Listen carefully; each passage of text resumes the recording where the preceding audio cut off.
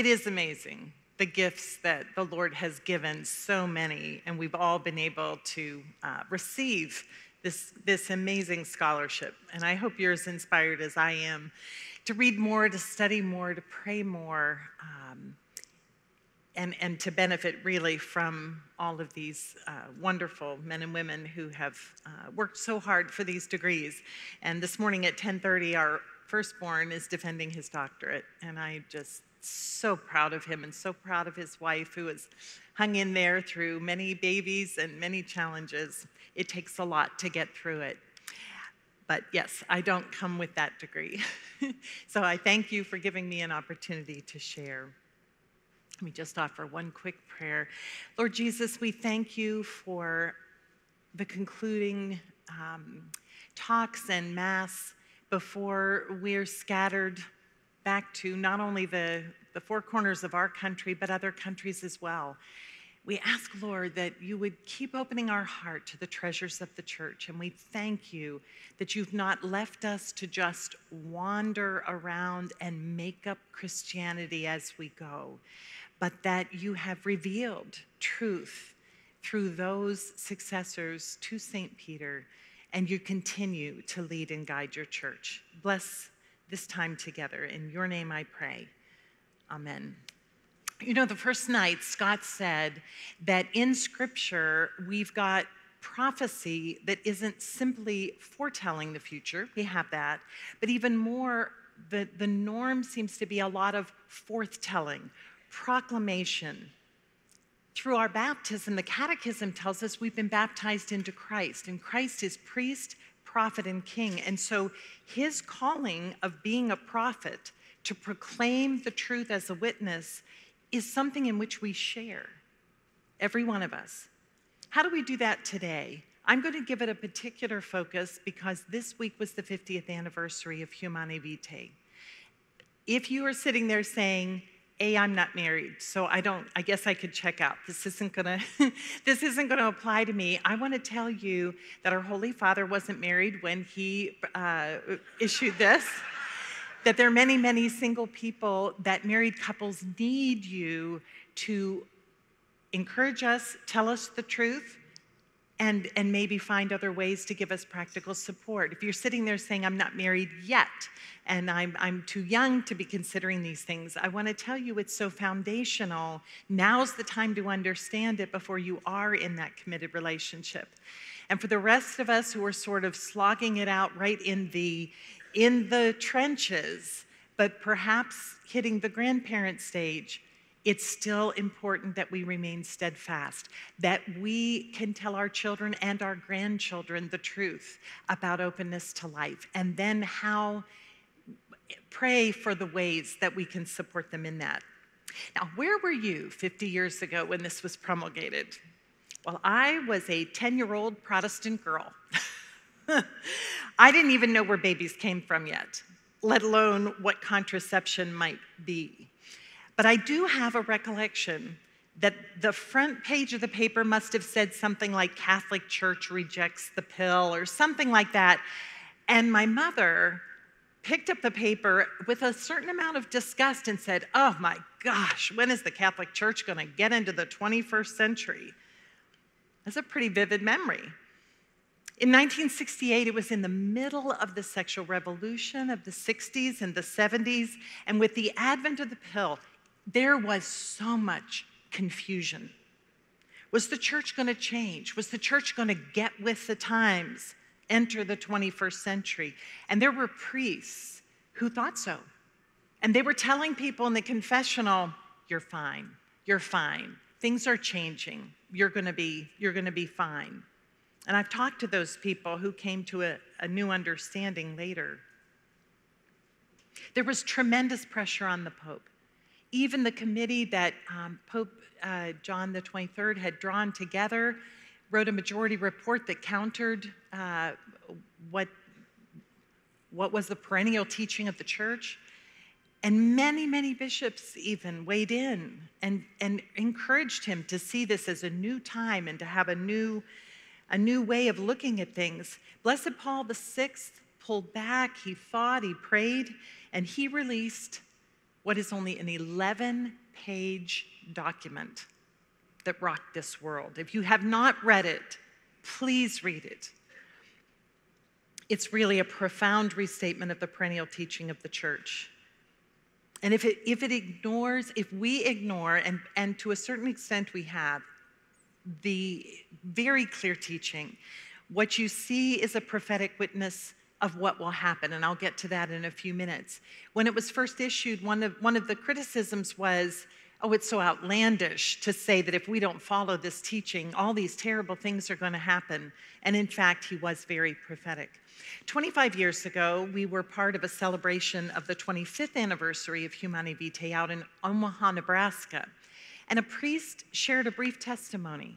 He actually had been part of that group of people that had a coordinated effort to counter the teaching the day it was released. He was at Catholic University, along with many other priests and professors, who gathered on the steps and basically said, we will not teach this. We will not follow this. I had no idea there was so much opposition, let alone coordinated opposition. And he was there to bear witness to it and to repent publicly for having been a part of that. And in God's beautiful way, this year, Catholic University celebrated the 50th anniversary of Humanae Vitae with an outstanding conference, supporting it, encouraging it, telling people they need to follow it. In 1979, when my father, who was a Presbyterian pastor, met with Scott and me to go over all kinds of things about marriage, one question among many was, what are you doing about contraception? I told him I was on the pill in preparation for getting married, and he just had a brief comment. He said, as your dad, I have some concerns because of the medication, but he said, as your pastor, that's fine. And we just moved on to the next topic. After we got married, August 18th that year, we headed off to Gordon Conwell Theological Seminary, where Scott began full-time studies. And after a year, I began to work on a Master of Arts in Theology. I signed up for an ethics course, and in this course, the professor had said, we're going to go over general principles, but everybody will pick a current topic of interest to you, and that's what you can focus on for a special paper.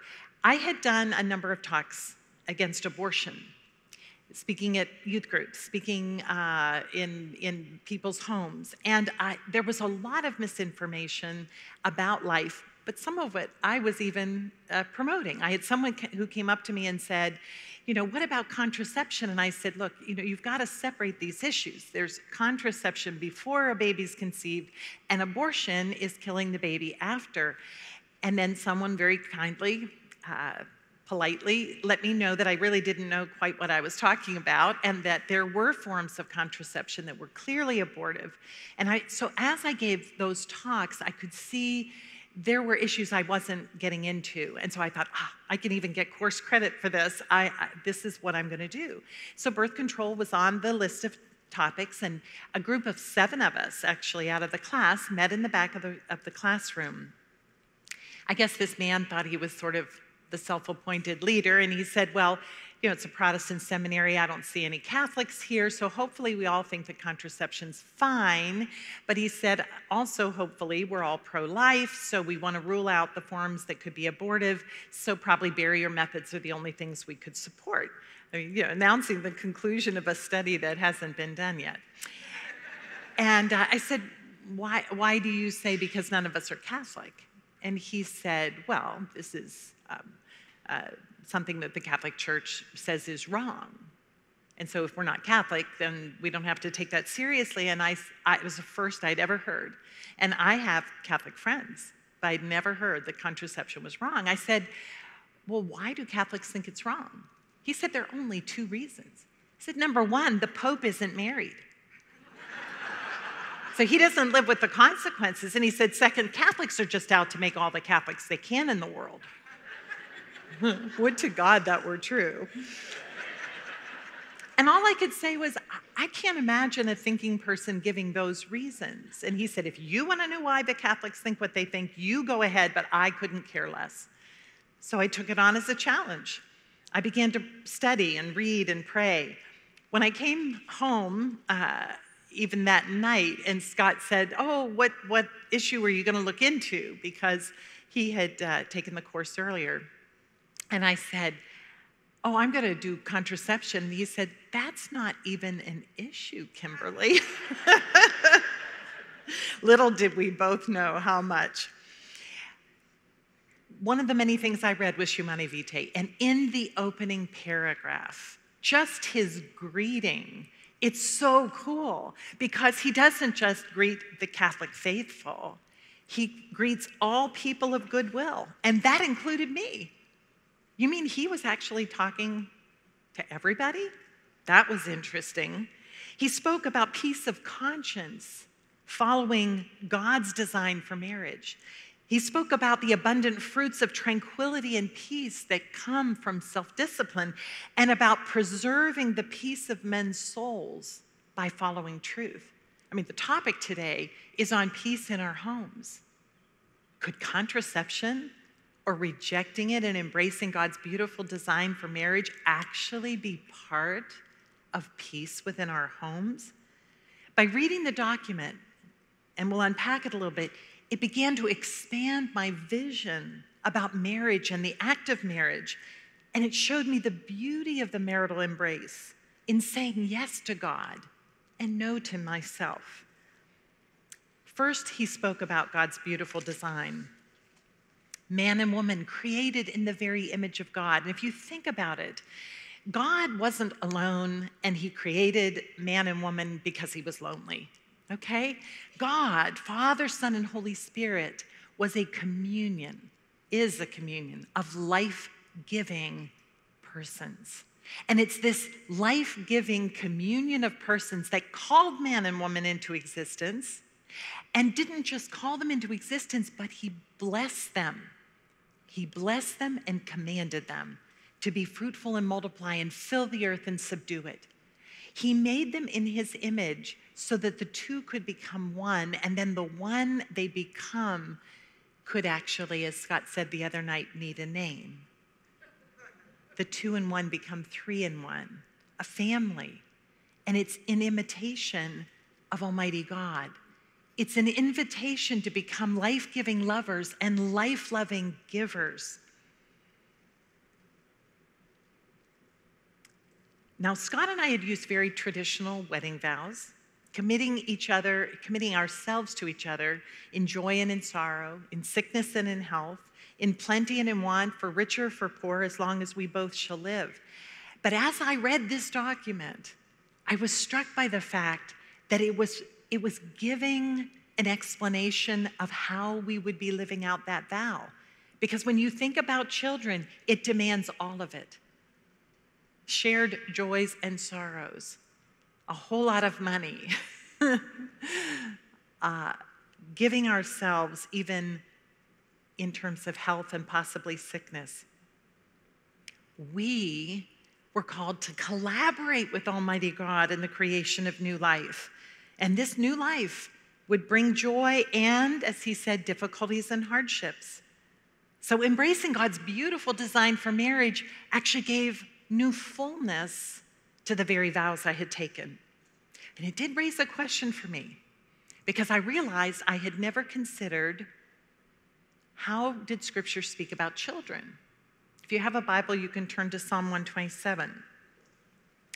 My first revelation was every passage I looked up on children was only and always positive.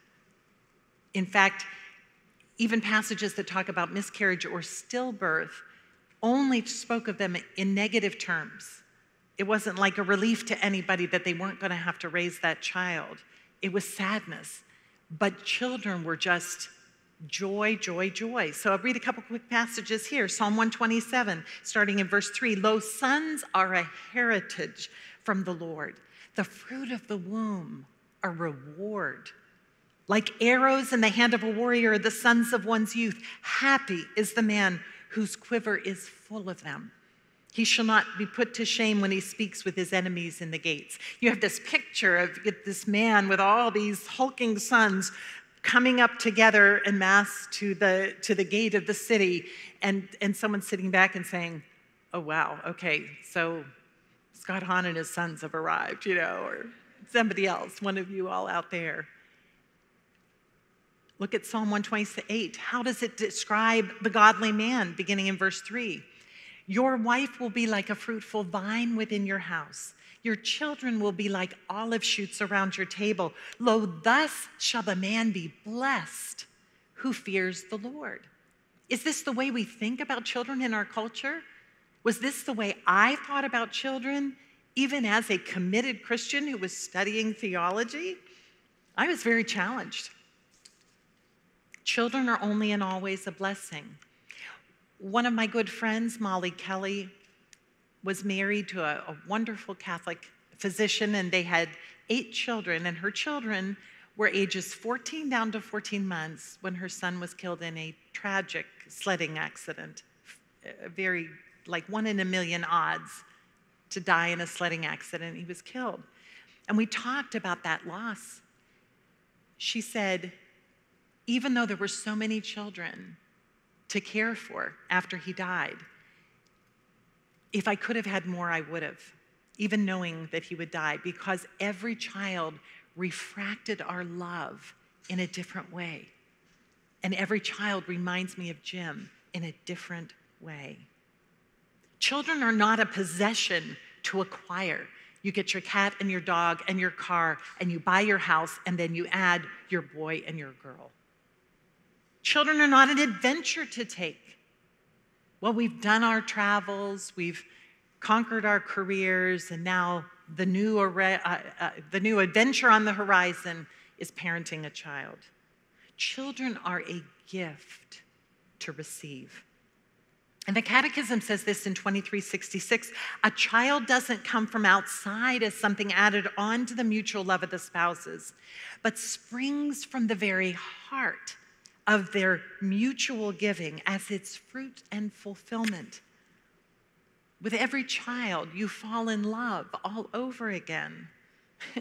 And the funny thing is, as you share that love and that child shares his or her love with you, and then you have another child, and now the love just keeps getting multiplied, the only logical thing is to be open and having another one so you can share it all over again.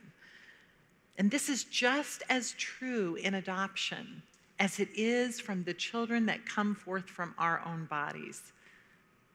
That child isn't added on, but springs from the heart of marital love. Now, there's a Vatican II document that says something really unusual about children. I had to really think about this one. A child is a gift from the heart of marital love. Vatican II says this, Gaudium et Spes. Children are, quote, the supreme gift of marriage and contribute very substantially to the welfare of their parents. Now think about that. You know you contribute to their well-being. They couldn't survive without you. You don't walk from the hospital and say, okay, now sweetheart, your room, second door on the right. Food's in the fridge, and I shop on Tuesdays. That child is dependent on almost everything except breathing and keeping their heart going, and for some children, they even need help with that. But do you know that they contribute substantially to the well-being of their parents? How?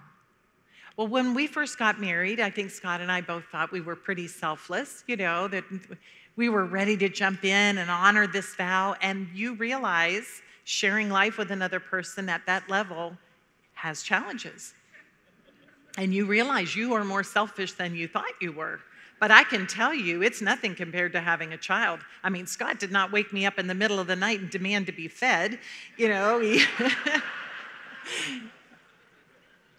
You find out that it's a challenge. How do we refer to children in our culture? One of the most common words that I hear associated with conception is the word accident. Accident? They'll say, was this child planned? No, it was an accident. When you hear accident, what do you think of? Pain, damage, destruction, dismemberment, death, I mean, the image is pretty dramatic, but if you have your Bibles open, look at Ephesians 1:4. Do you know there is no such thing as an accident when it comes to a child? Oh, you may not have lined up your thinking with Almighty God, so you may be surprised. But I love this passage from Ephesians 1, starting in verse 3.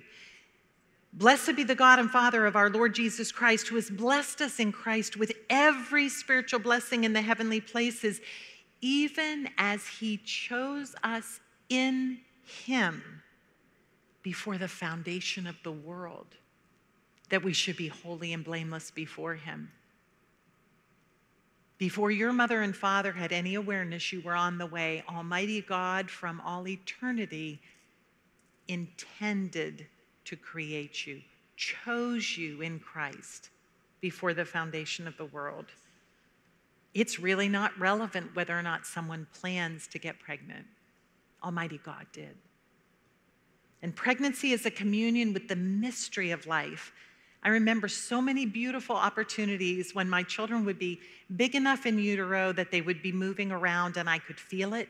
I'd be in a crowd, somebody's talking, maybe you're hearing a talk, and all of a sudden that little one starts moving around, and it's like a world within you, and no one else knows.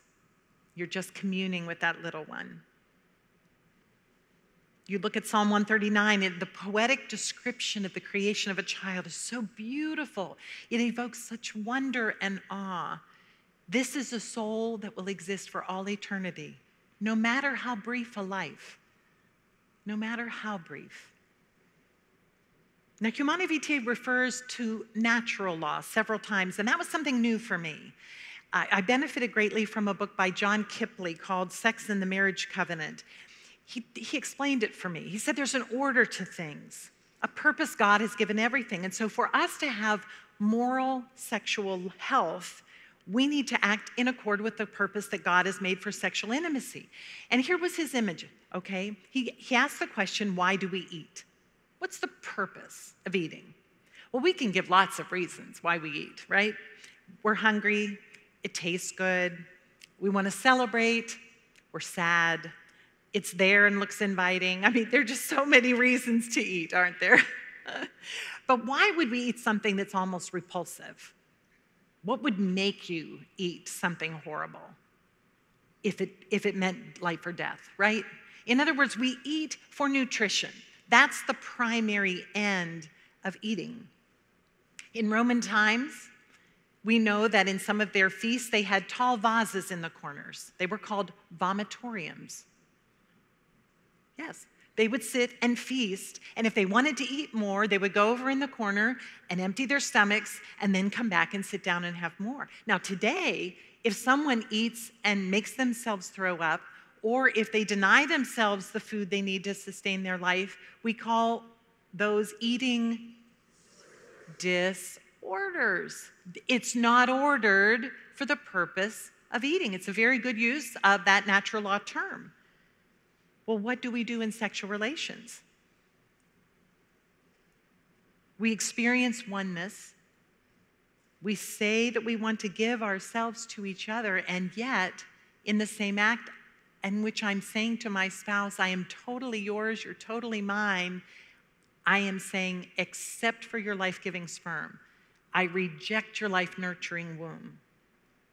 We have the possibility of speaking one of the most profound truths we can speak with our bodies, that complete gift of self. And yet with contraception, we are vomiting out the contents. We're damaging the sides of the uterus, in some cases even affecting an abortion. So instead of speaking that most profound truth, we actually are speaking a lie. We're deciding what's good and evil. And doesn't that ring a bell? Doesn't it take you back to the garden? Where is God in this decision? You know, the interesting thing, I realized at this point in my study, Scott and I had talked about children, but we had never even prayed together about when or how should we get married and be open to life. For us, we thought contraception was actually an act of Christian stewardship. This was all new. It was really fascinating. Then I discovered something else. Do you know that before 1930, every single Protestant denomination agreed completely with the Catholic Church's teaching? 1930. Think about all the centuries, even when there was disunity from the Reformation. Every one of those people and the denominations that spun off from them were in union with the Catholic Church when it came to the act of marriage. What happened in 1930? The Lambeth Conference over in England, the Anglican Conference, decided that just for life of the mother, a couple could use contraception. At the end of that year, St. Pius XI gave a beautiful document. If you've not read it, I would urge you to read it on marriage, and it covers much more than just openness to life. But this is what he stated categorically, quote, "Any use whatsoever of matrimony exercised in such a way that the act is deliberately frustrated in its natural power to generate life is an offense against the law of God and of nature, and those who indulge in such are branded with the guilt of grave sin." Now, I don't know to what extent you have understood this before, but in my prophetic call, due to my baptism, I am declaring to you today, this is the truth of Almighty God, and you and I must live in conformity with it, and our culture desperately needs us to speak the truth in love about this. The Catholic Church, and I want to be very clear, condemns contraception and non-medically necessary sterilization. I actually had a man come up to me at a conference once and say, "I know contraception's wrong, but sterilization?" Yeah. But at a different conference, I had a wonderful woman who came up to me afterwards, and I had said something about you can't be a cafeteria Catholic, sort of picking and choosing. She slipped me a note and walked out, and the note said, "I have a sterilization scheduled for next week. I'm canceling the appointment. The cafeteria is closed." Which is so beautiful. Yeah. One of the things Pope Paul VI does in the beginning of this document is he says a number of different current issues that were part of bringing this issue of contraception to the fore, and saying, does the church really have the right, the authority to speak to the culture about these particular issues? And he makes it so clear that the church has the authority of Christ to always speak timeless truth into the current time. Now, when I read that, I remember thinking, but what church? I mean, yes, Jesus founded the church, but what church? I mean, do you really think the Catholic Church? The Catholic Church is willing to take this stand on this issue, even though it's not popular, even though many Catholics are not following it. She never stops proclaiming the truth to us, and it's impressive. I remember saying to Scott, doesn't that blow your mind that a church this big risks saying this? Can I quote you? And he said, even a blind hog finds an acorn, Kimberly. But we both know that as our minds began to be changed and our hearts, this ended up being a part of our journey, opening up our hearts to the fullness of the faith within the Catholic Church. Marriage isn't a human invention. It isn't something we made up.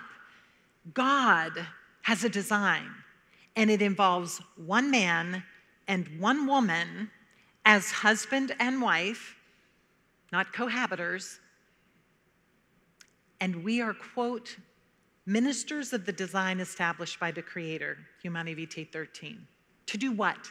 To give ourselves exclusively to each other for love and for life, to cooperate with God to create new life, who we also commit to raise faithfully as sons and daughters of God, and to nurture an enduring and fully human love that meets the demands of the vow and grows into very deep unity. We're not just one because we have sex. We are becoming one in heart, one in mind, one in spirit, never ceasing to be two individuals, But there's a beautiful plan, and you can read more about it in Casti Connubii, of really growing into what does that unity of life mean. It's exclusive, fruitful, and faithful union. In number 11 of Humanae Vitae, Blessed Paul VI is clear, quote, each and every act of marriage must remain open to the transmission of life. God's will is to be done God's way. And it is a prophetic sign for us to live this and proclaim the truth to it. In fact, there was one time we were on the plane and we had all 6 children, so we were on, I think, 3 different rows, scattered a little bit. But each one was helping each other, and it was a lengthy flight, I think, from California. At one point, the woman behind me said, how many children do you have? There are a lot of people calling you mom. And I said, oh, I have 6. And I think it's always important to communicate the joy you have in your family. People are not as quick to give you a consolation about a large number if you seem joyful. And it's easy for me, I was joyful. And so anyways, the plane landed, I overheard a conversation between 2 women. One woman said, how can she be so happy with all those children? And before I could answer, the other woman said, don't you get it? Because she has so many children. And it was like, yes, that's awesome.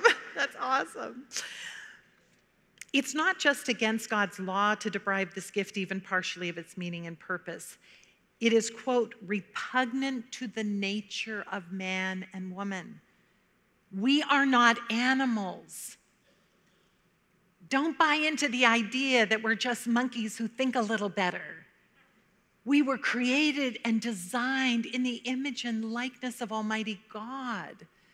And we've been called, if we've been called into marriage, to reflect that life-giving love. This message is not just for Catholics. It's not even just for Christians. This is a human thing.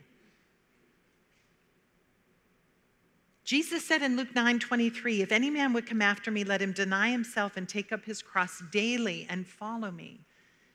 And yes, at times you may have to insert and take up your baby daily and follow me. It is challenging, but this is what brings the Lordship of Christ into such sharp focus.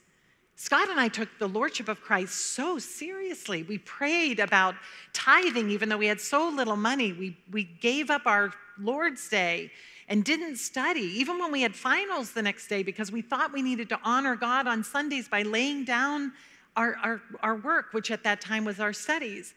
We wanted to honor God with our resources, and we opened our little tiny apartment and had people over and were hospitable. But we didn't even pray about whether or not he needed to be Lord of our fertility. What were we thinking?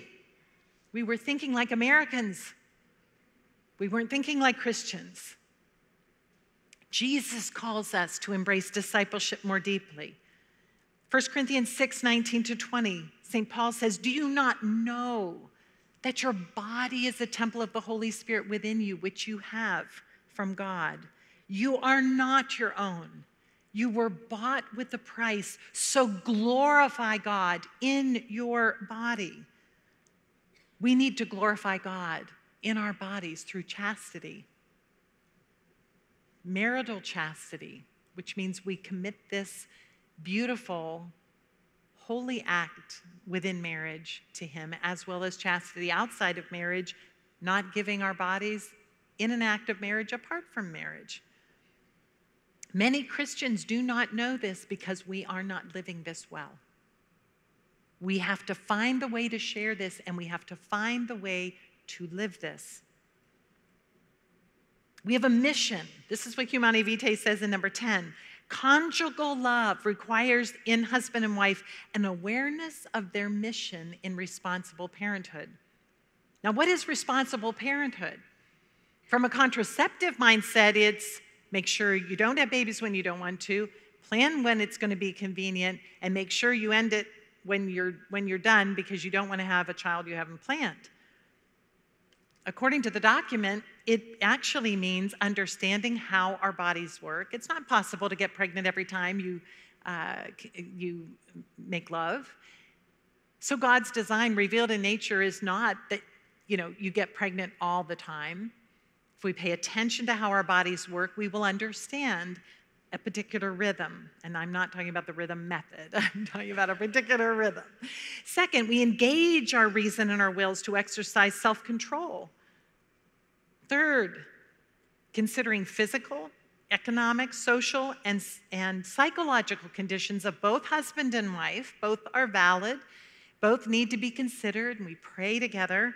Responsible parenthood is exercised either by the deliberate and generous decision to raise a large family, or by the decision made for grave reason and with due respect for the moral law to avoid, for the time being, or even an indeterminate period, a new birth. Yes, we engage our minds. Yes, we engage our self-control. But understand that responsible parenthood isn't even reducible down to using natural family planning. Natural family planning is wonderful. I highly recommend people understand it for all kinds of reasons. Responsible parenthood is also saying yes to Almighty God. I will serve you. I will be open. It's developing a right conscience and being faithful. What were the predictions Blessed Paul VI said if people did not follow this?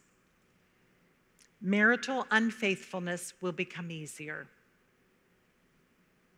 Do we have any wonder in the last 50 years how much infidelity has occurred, how many divorces have resulted? Second, abortion. At the time he wrote this, only 4 states in the United States allowed abortion in the early part of pregnancy: Colorado, California, Oregon, and North Carolina. Since 1973, it's been legal in the states, all 50 states, all 9 months. Third, premarital intercourse will become more frequent and moral standards will lower. How many couples engage in casual consensual sex? I remember one time Jay Leno was walking around doing his jaywalking thing, and I don't know why, but he was asking people, do you go to bars to get picked up? And he asked one particular woman, and she said, every weekend. And he was a little surprised at the response, and he said, do you even know their names? And she said, that would be much too personal. Too personal to know the name, but not too personal to give your body. How many couples who are coming to be married in the parish are already cohabiting? When you think they're practicing NFP, the sin of having sexual intercourse outside of marriage, compounded by the sin of contraception, compounded by a very lousy witness to anybody who is aware that they are living together, they're getting married with strikes against them. They're already cutting off the grace that they might be thinking they're getting as they go to Mass. And I've had people tell me, the goal is to get them to get to the wedding altar, and then it'll be okay. It's like they need to understand there's something to repent of. Men may lose respect for women, using a wife for selfish enjoyment rather than loving her as a respected and beloved companion, and using women outside of marriage. I mean, do we actually even need to go through the litany of how, in this bizarre time where women are supposedly, pushing for greater respect, at the same time, they're permitting unbelievable objectification of us? And the whole Me Too movement shows how much objectification is going on. Increased human trafficking, even in little Steubenville.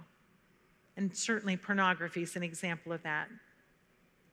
And finally, he spoke of the danger that if contraception is legal, political authorities might possibly impose it on people. And there's certainly been a lot of conversation about whether or not justices could impose sterilization for people with mental illnesses and mental handicaps.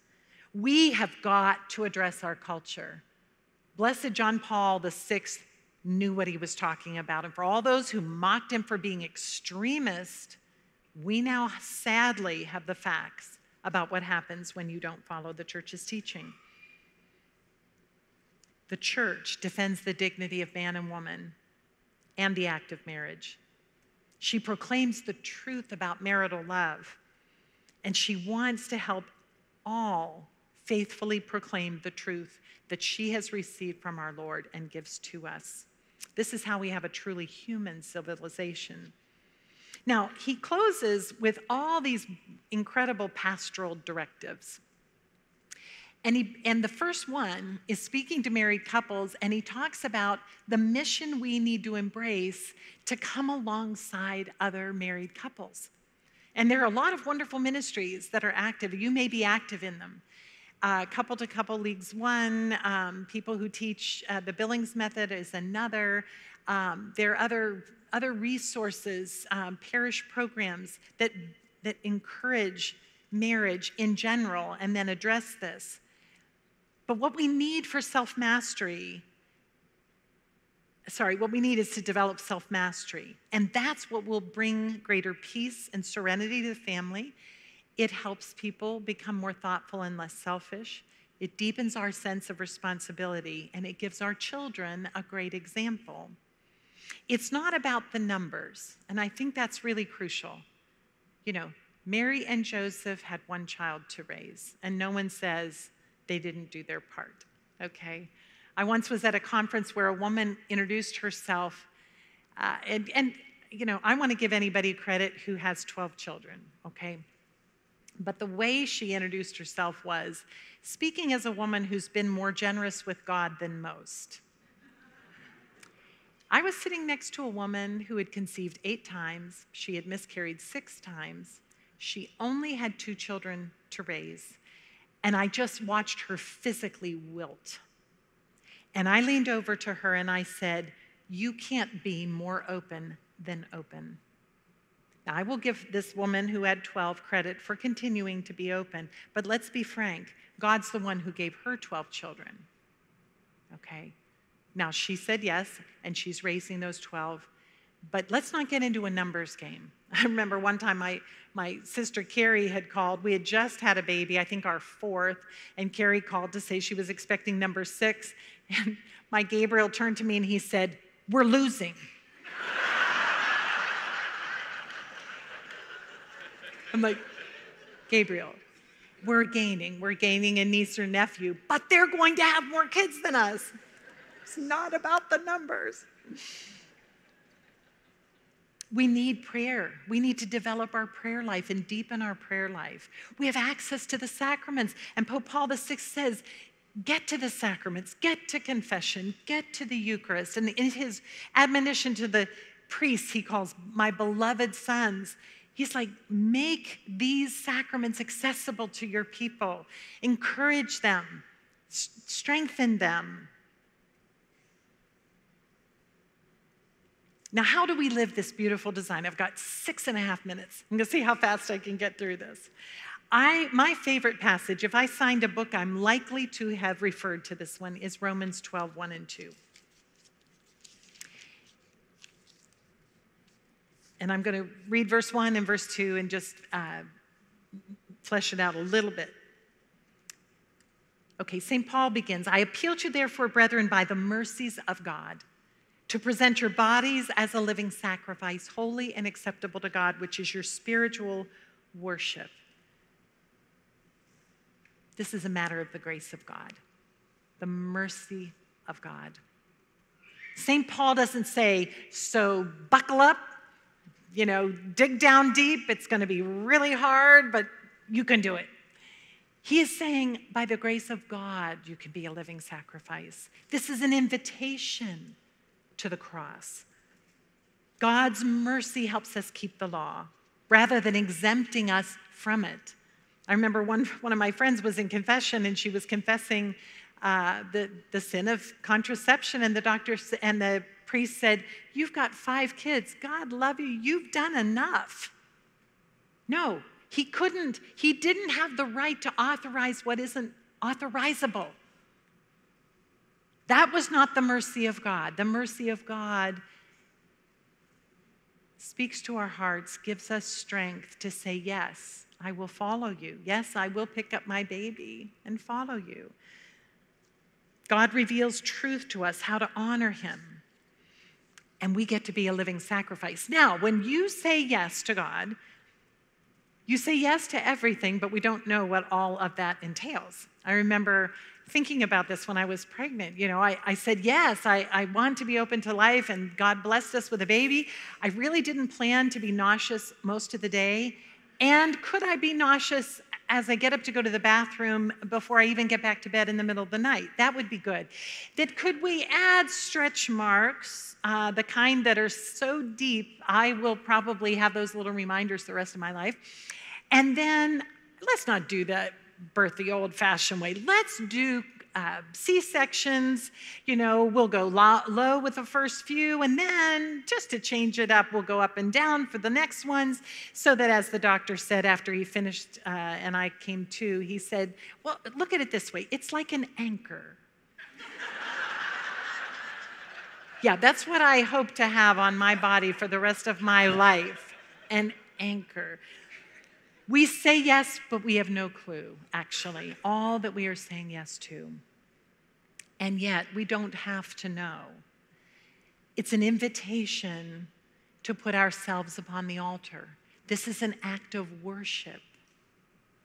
I am giving you my very self. And this is both husband and wife, even though, obviously, as the woman carrying the baby, I have the most challenges physiologically.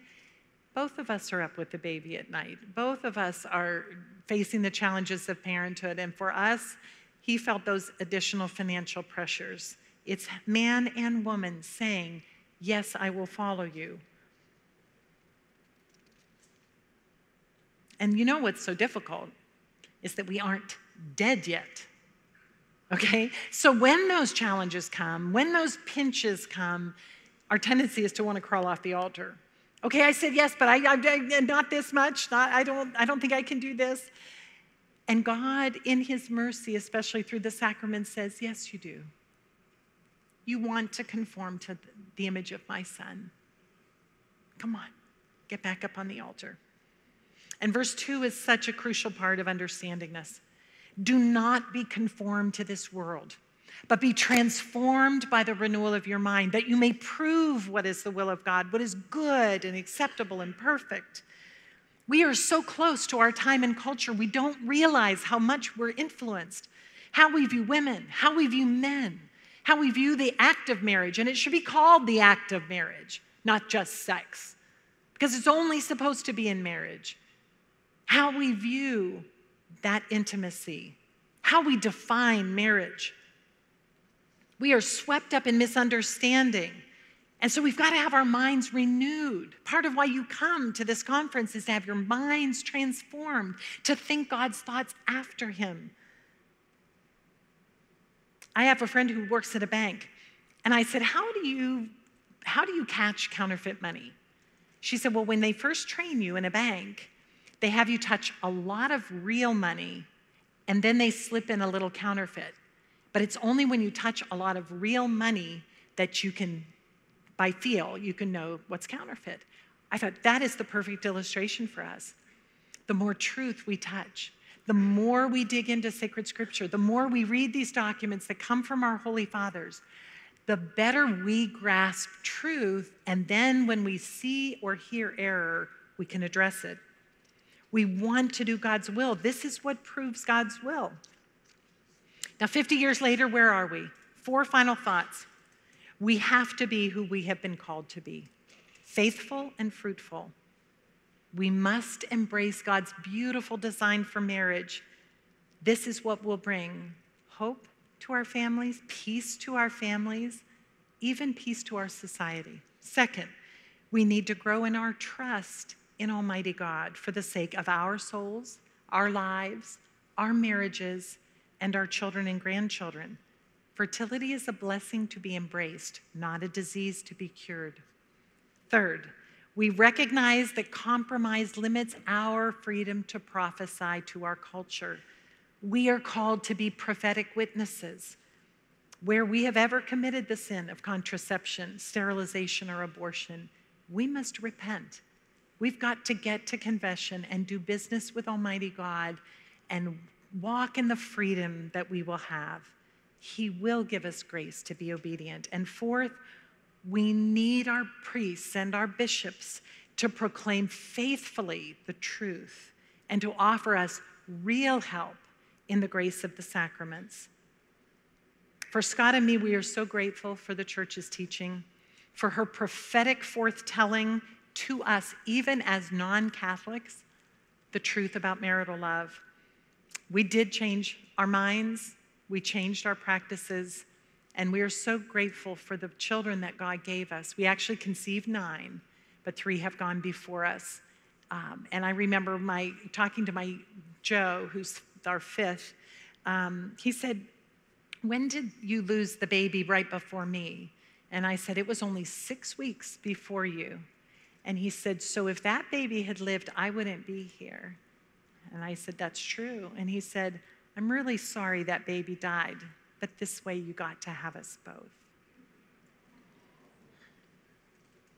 Close with this verse, Proverbs 3, 5 and 6, or 5 to 8. "Trust in the Lord with all your heart, and do not rely on your own insight. In all your ways acknowledge him, and he will make straight your paths. Be not wise in your own eyes. Fear the Lord and turn away from evil. It will be healing to your flesh and refreshment to your bones." God bless you and your prophetic witness as you go forth. Amen.